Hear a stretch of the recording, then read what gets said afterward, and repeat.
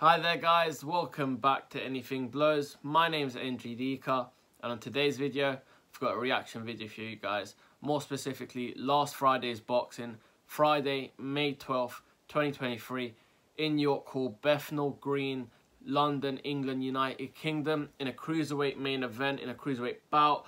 Ellis Zorro versus Hosea Burton for the WBO European Cruiserweight Championship. Ellis Zorro won this fight via a 7th round KO, a brutal, a vicious, a devastating and a spectacular KO. If you look on the pictures online, it looks like something out of a movie. Congratulations to Ellis on winning his first professional belt and first professional title in boxing. Hosea is a former champion in the light heavyweight division. It just wasn't to be his night, and Ellis just looked unreal. So, more about the main event.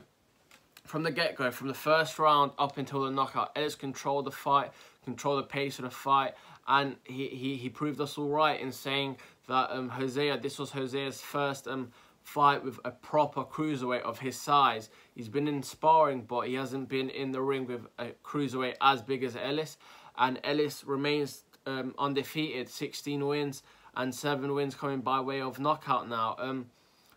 Commends to Hosea, obviously, as previously mentioned, a former champion. He did look good. He had his moments in the fight, but although he's 6'4" and Ellis is 6'1", it just looked like two different weight categories. Ellis just looked unreal, controlled the fight, controlled the pace, landed his jab well, landed his power shots well, and just was on another level to Hosea on the night.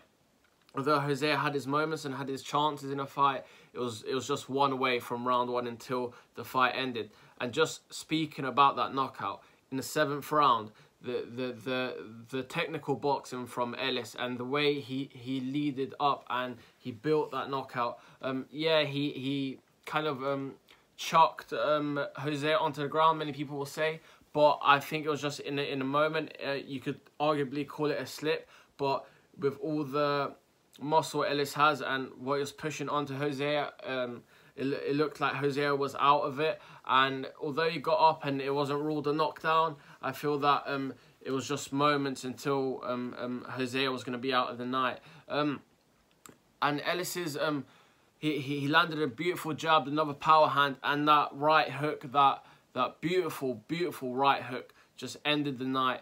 And it was something out of a movie. You couldn't have scripted it. You couldn't have written it better, because to win your first professional belt, not only in York Hall, but to win it via knockout like that, I truly believe Ellis Zorro is now the real deal. In terms of Hosea Burton, I did hear on an interview, he said before the fight, if he lost to Ellis Zorro, he'd retire. So he's Tyson Fury's cousin. He's a good name in British boxing. Let's hope he continues to fight and commends him. It's hard to come back from a knockout like that, but if he does continue to fight, I'd love to see him fight someone else, and probably, I don't know if cruiserweight's the right division for him, or just take, not necessarily say easier opponent, but rebuild himself and get a few wins in the column. More on Ellis.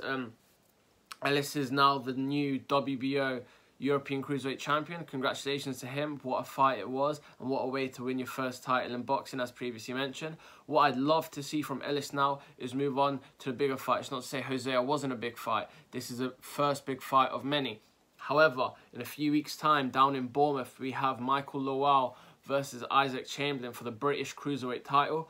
I'd love to see Ellis fight one of those two, or the winner of those two, whoever has the belt at the end of that night, go on to fight for the British Cruiserweight title and join his stablemate in Denzel Bentley, and having two men from the Peacock Gym and two teammates to have a British title. Commends to Hosea once again, but congratulations to Ellis. It was an amazing performance, one to remember for the ages, and what a way to not only establish his name, he has a great name in British boxing, but to put your name on the map, on the world level, and get another highlight reel KO, and let the fans online and on social media see that KO that people are going to remember forever. Thank you guys for tuning into the video today. We'll be very appreciated and much appreciated if you could subscribe, like and comment. Let me know what your guys' reaction was to this fight. Let me know where you'd like to see both guys go from here, and who you'd like to see Hosea fight next, and who you'd like to see Ellis Zorro fight next. Until next time, guys, thank you and peace out.